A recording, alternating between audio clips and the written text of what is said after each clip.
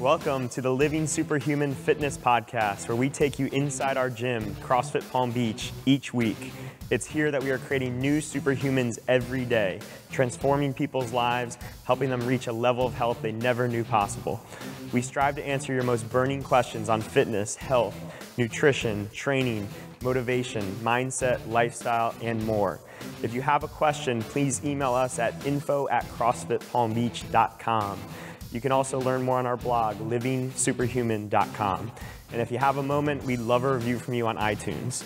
All right, it's time. Let's stop being average and start living superhuman.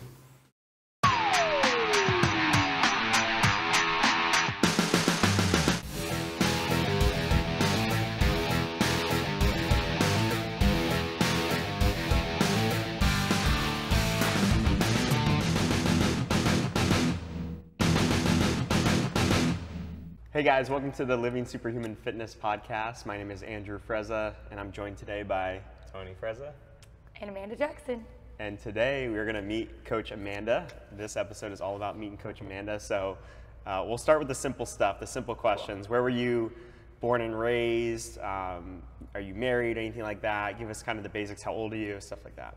Okay, I'm from Prescott, Arizona. So a little small town up north. I'm 31, about to be 32, and I'm single. There it is.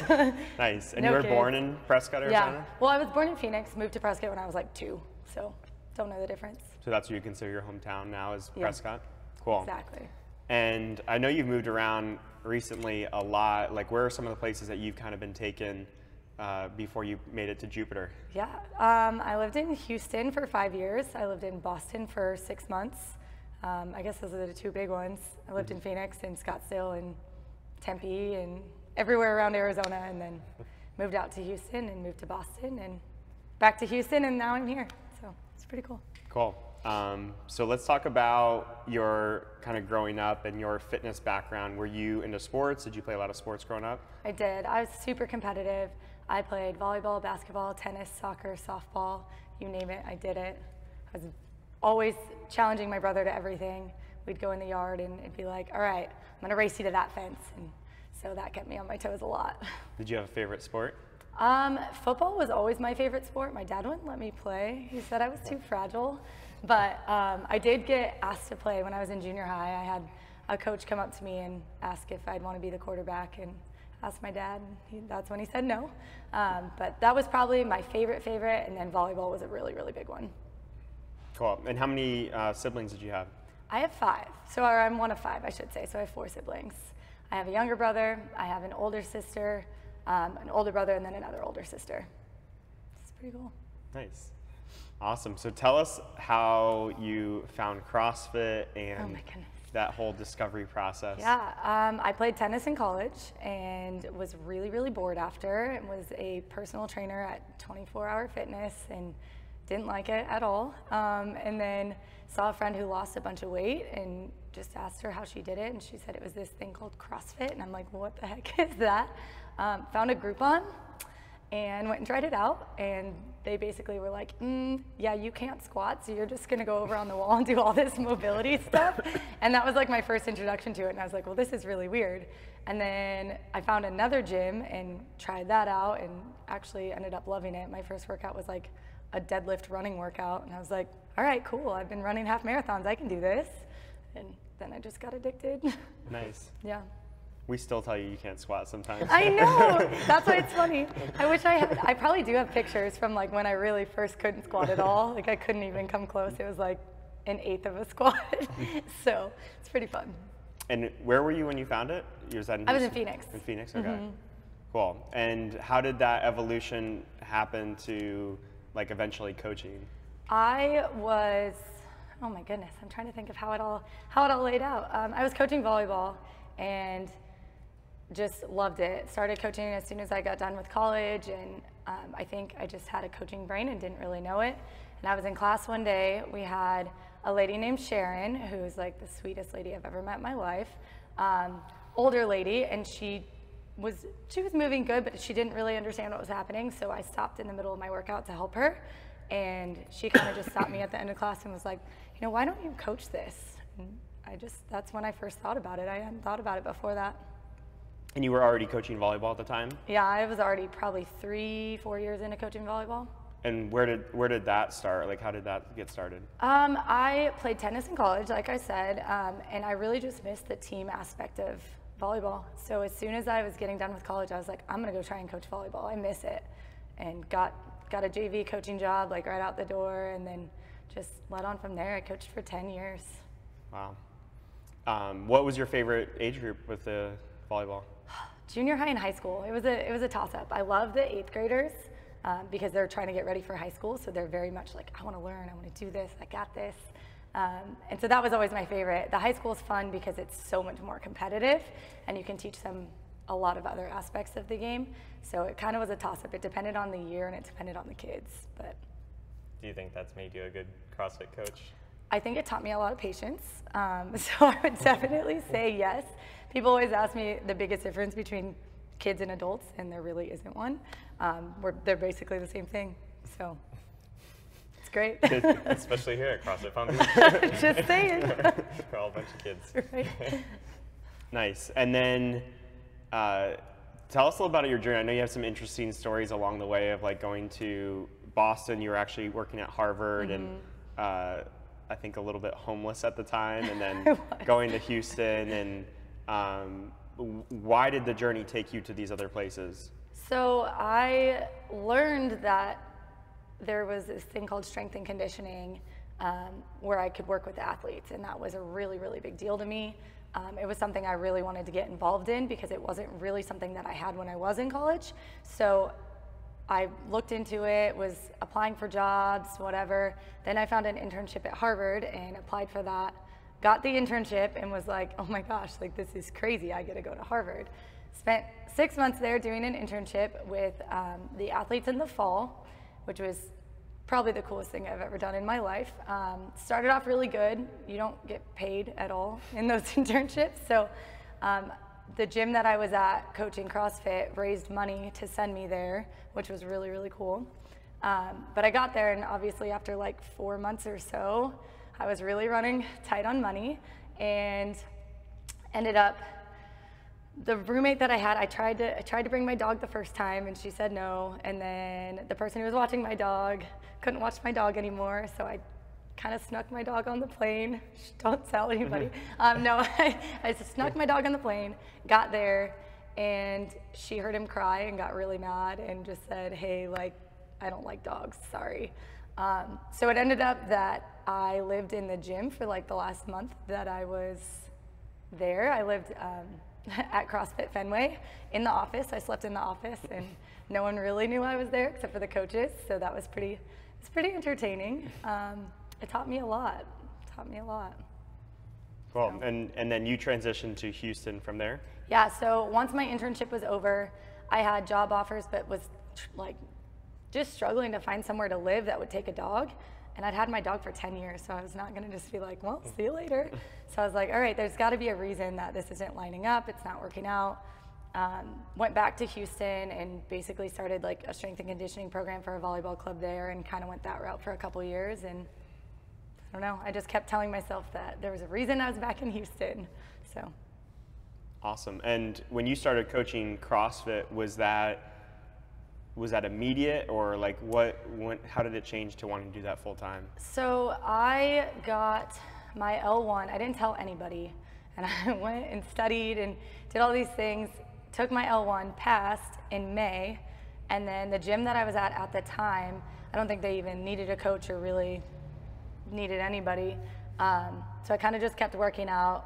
Word got out that I had gotten my L1, and there was a gym closer to where I worked that was looking for a coach. And so they're like, hey, we'll kind of like onboard you, like, you know, you can come shadow a 5 a.m. class, because if you can make it here at 5 a.m., then you'll be golden. I'm like, all right, it's a 30-minute drive. So I'm like, cool, I can do this. Day one, I interned, do whatever, shadow, it was great. Day two, when I was supposed to intern, the other coach called out sick, and they're like, well, good luck, like, you have the class. And so I actually just kind of got thrown into it that way. And then it built from there. I was doing as many classes as I could. I realized how much I loved it, and then I started coaching at multiple gyms just to kind of coach more full time, and it's just really grown. I love doing it. It's something that I can come every single day and be like, I love where I work. This is the best. So. Cool. How does CrossFit and volleyball compare for you? Like we talked about kids versus adults, right. but like how do those two things, do you see them as the same?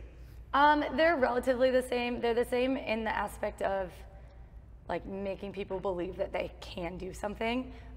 They're always learning, right? So the kids were always learning new things about volleyball.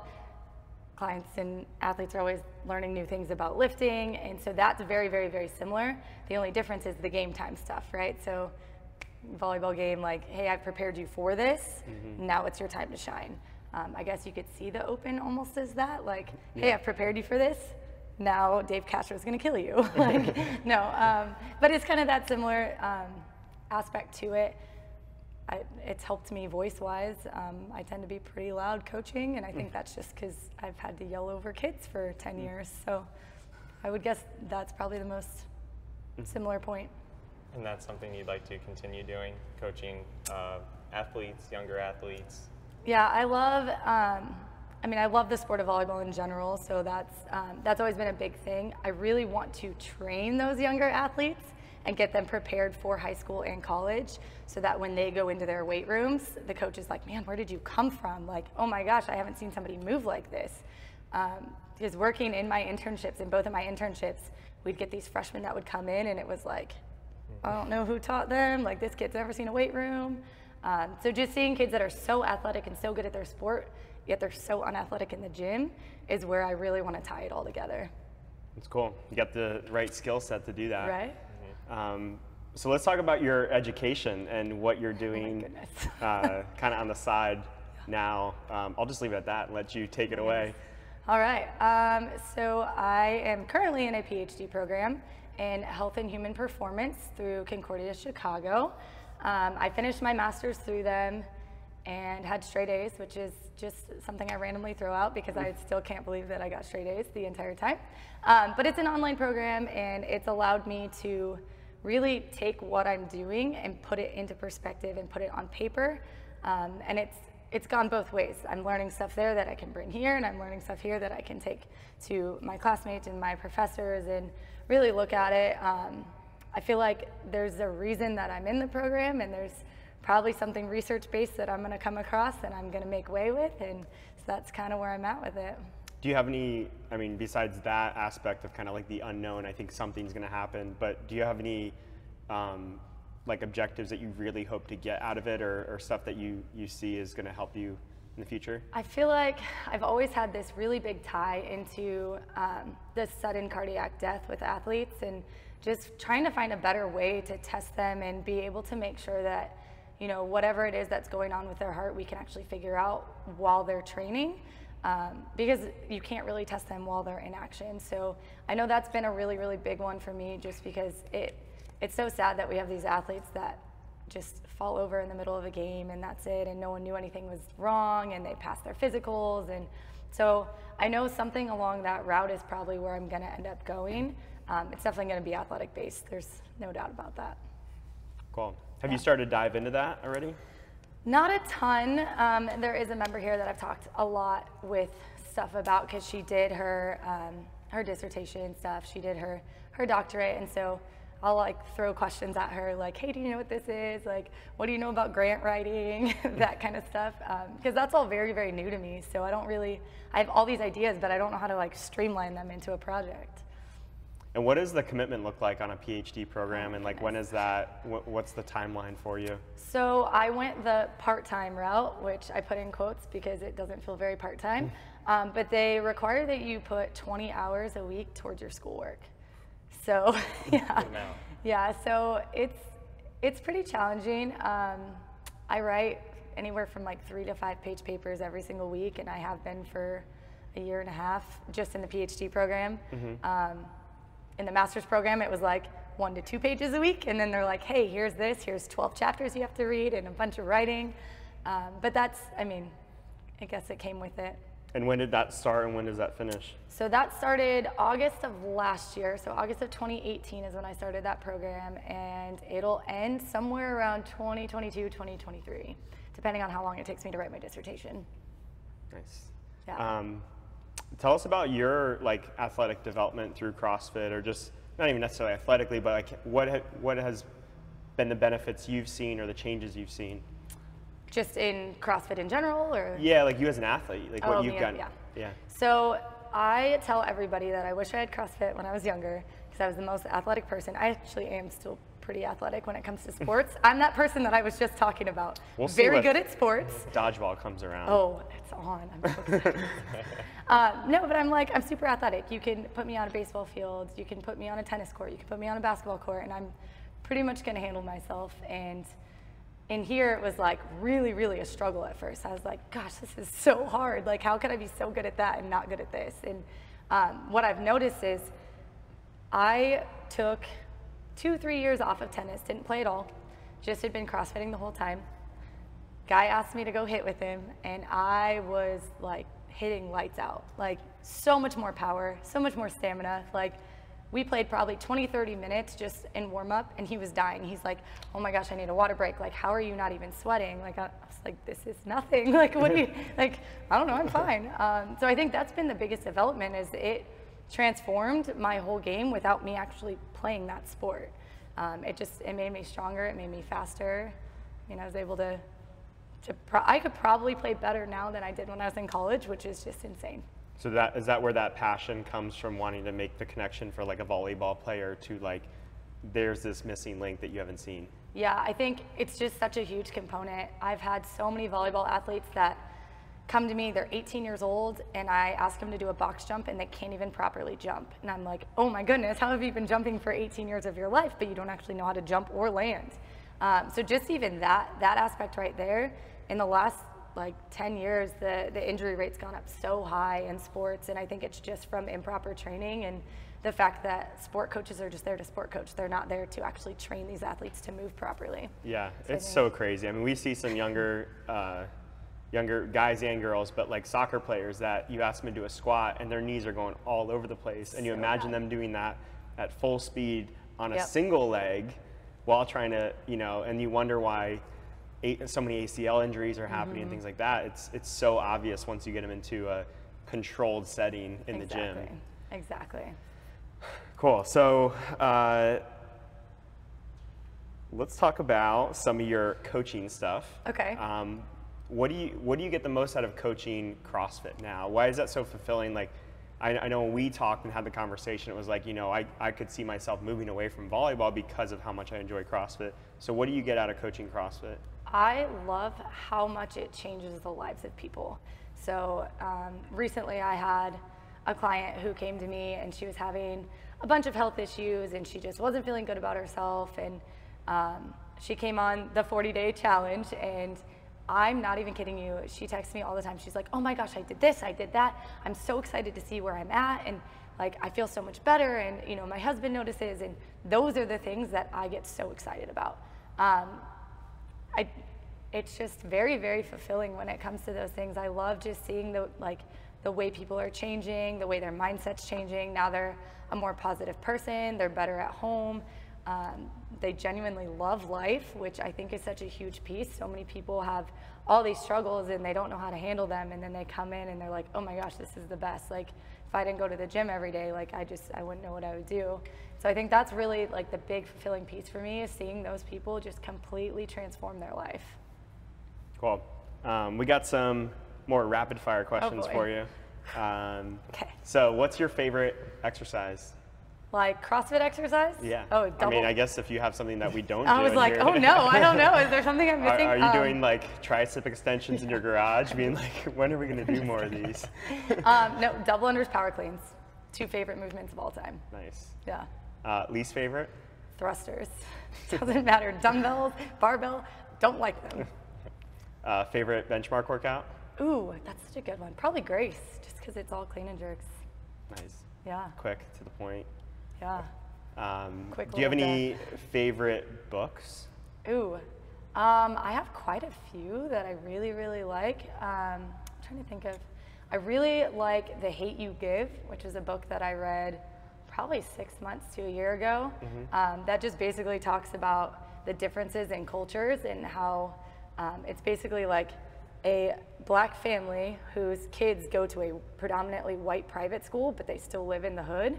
And it just talks about both sides of it. She doesn't know who she is, and she doesn't know who to be and when to be that person. And it was very eye-opening for me. I was like, wow, I didn't even realize these things were actually, going on. And so I really, really liked that one.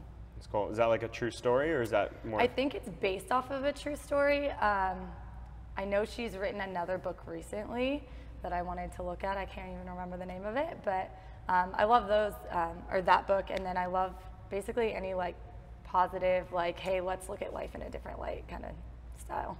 Nice. Do you have a favorite movie? Wizard of Oz is my favorite of all time. So that's the untouchable one. And then I always have a favorite Disney movie too, which is Peter Pan. So good.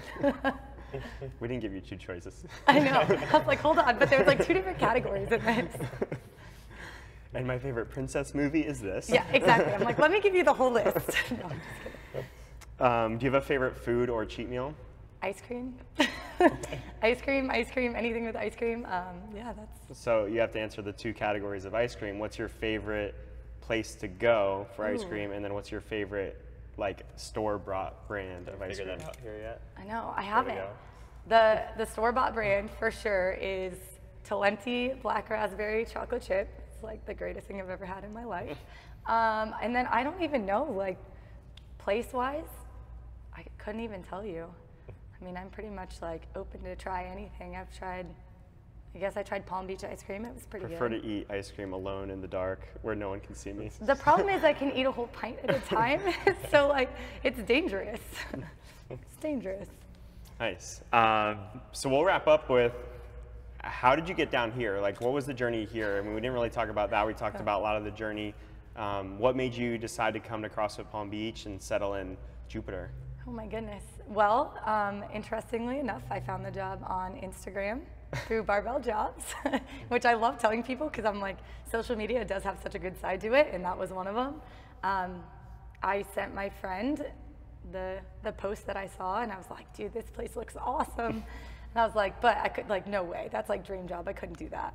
And he just laughed at me and was like, I don't know why you don't just apply. He's like, no offense, you don't really have anything in Houston. My family doesn't live there. I'm not married. I don't have kids. Like, there was nothing holding me back. So I applied, went through the whole process, kept looking up stuff, kept, trying to figure out, like, is this the place I'd want to go? And when I came down for my interview, I was like, wow, this is like the coolest place ever. Like, hold on. You guys are by the beach. It's huge. There's awesome people. And so moving wise, this is the best part. I have like a little Mario Kart car. It's a Chevy Spark. And I only put whatever I could fit in there. And that's how I made it down here. I drove with whatever fit in my car and my dogs, and we came to Jupiter. And so now I'm here. It's awesome. And we're glad you're here. Yeah. Thanks. That's And all your I dogs. have. Do you have anything And my else, dogs, yeah. You're so sweet. Do you have anything else, Tony? No. That's it. Thanks for being a part of the team, Yeah, Amanda. absolutely. Thank you, Thanks for man. having me.